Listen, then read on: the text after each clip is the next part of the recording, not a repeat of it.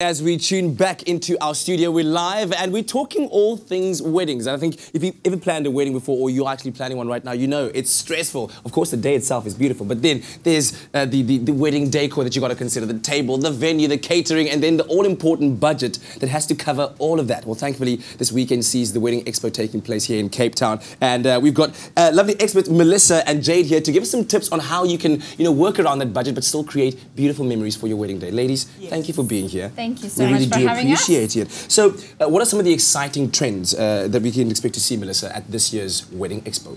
There's so much. I mean, this is why it's the Wedding Expo, because we have all these expertise under one roof. Yes. So it's a fantastic opportunity to come. We have the SA School of Weddings doing 19 different tables and all these displays. So if you're a couple, you've got so much to choose from at the Expo. Yeah.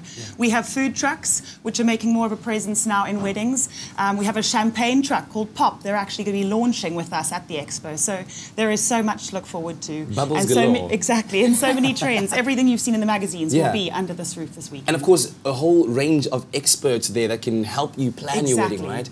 This is exactly why you want to be there. All right, so let's have a look at the setup that you've brought here for us and how brides can go about working on a budget, but still, like I said, creating beautiful memories. You've created 3 specific settings here, Jade, for 3 different kinds of brides with different personalities and different tastes. Take us through them. So we've kind of just done a shortened version for you.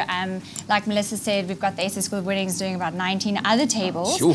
But today we've actually captured the modern bride, the vintage bride, and the bride that's a little bit more garden inspired and loves it nice and loose and whimsical. And I'm just going to quickly touch on a little bit of DIY elements that our brides, can work on themselves. Absolutely. Where do we start? So let's start at the modern table. I think it's easier for us to work from this side. And here we've actually worked more on the DIY element from the flowers perspective. Oh, right. So these are the brides that are super creative, that do have a little bit of a knack to do their own flowers.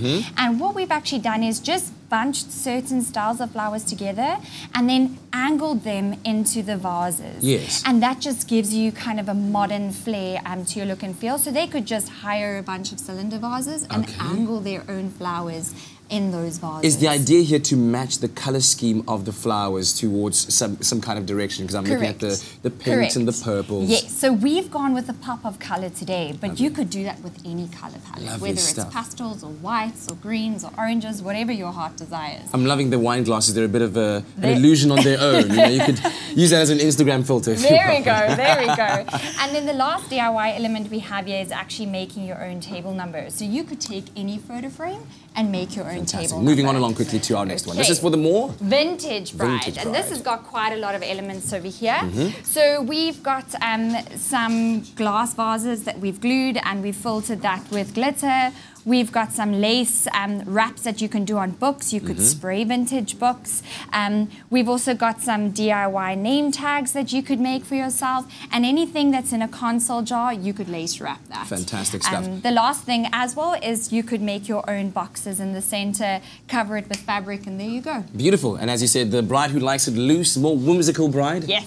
So this is actually one of my favorites, and gold is being one of the colors of the season as well. So here we've worked with a lot of wood elements, and we've actually done the inverse of both. So we've used wood to make step-up boxes, those ones being the ones where the flowers go on top, and the other one where the flowers go inside. So you could get DIY and creative, and then we've actually taken a piece of bark and painted on your table number. Wow. So, and these are just a few of the many ideas that you are going to be getting at the Wedding Expo that's taking place from the 11th to the 12th of June at the Cape Town International Convention Centre. So brides, come on, make your way there. And hey, drag your fiancés along with them. They need to be part of the process. No, Graham's like, oh shame what? We're all part of this together, okay?